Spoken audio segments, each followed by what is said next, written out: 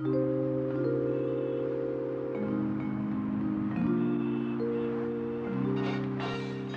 from Washington, D.C., it's the Larry King Show.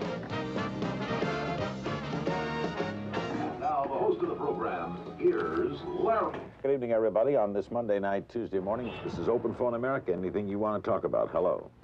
Larry King is all alone late at night in his radio studio. All alone with 3.5 million of his closest friends. Atlanta, hello. What do you think about the impact you have on so many people? I try not to think about it. Dallas, hello. What is it that makes Larry run? At 57, he's a one-man media conglomerate. Besides the nationwide radio talk show, there's the call-in TV show on CNN. He writes a column for USA Today. He's written books. Niagara Falls, New York, hello. I have a funny story and a question. They may call him the king of talk radio now, but he grew up poor in Brooklyn, and his father died when Larry was just 10. You were on welfare for a while. After you Well, when my father died, we were on welfare for a year. New York City bought my first pair of glasses. I have always had a lot of empathy for welfare recipients because I know how ashamed we were to be on it. You'd never asked this question, but what do you make?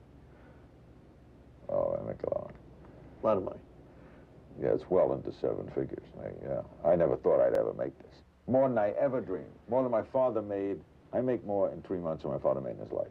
And I get Kennedy Center, Watergate. Now, he's a million miles from the old neighborhood. Home today is an elegant apartment in Virginia overlooking the Potomac. Tommy Lasorda?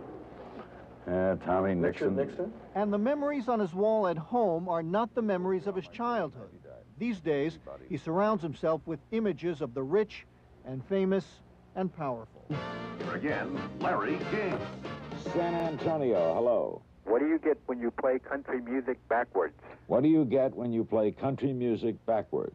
You get your wife back, you get your kids back, you get the house back, and you get your job back. And what is it about Larry King that the American people seem to like so much? I'm definitely a regular person. I'm not a scholar. I'm not a college graduate. I think people view me as... Every man. Yeah. Now, the guy who grew up poor in Brooklyn goes to a salon in Georgetown every day to get his hair done. They put a little dark spot on where I have the bald spot in the back. Do you see yourself This as a is star? done just for aesthetics. I look how much better I look now than when we were talking before. So it's not going to your head, so to No, speak. I'm not a star. I don't regard myself that way. I mean, I realize that the shows are important, but I'm still Larry of the neighborhood. Larry of the neighborhood, getting his hands massaged. Larry of the neighborhood. In a place they wouldn't dare call a barber shop, right? Okay, can you change 100? Sure. Now we go over to Duke's. You know, people come over to me, and they never say Mr. King, they always say Larry. Can I get your autograph for my mom? It's always for Larry. the mom. What's her name? Her name is... A hand massage here, an autograph there, and before you know it, it's time for lunch. Hi, Larry, how you doing? At Duke Zebert's in Washington, where, as Larry King might say, the elite meet to eat. Larry, glad to see you. I saw you. I kept up with you all week. There's a hello for the new U.S. ambassador to the Soviet Union, Robert Strauss. Hi, Larry, how are you? Good to see you. There's a nice word for a young man, a new reporter who works in TV, Sam somebody or other. In a nation that practically worships celebrity, Larry King has become a celebrity himself because he talks to so many famous people. Welcome to Larry King Live. Tonight, former President Richard Nixon, Lyle Alzado in the fight of his life. You're a legend, though. I mean, you do know that. I don't know about legend. I mean, everybody's a legend. Can we lighten up the prompter?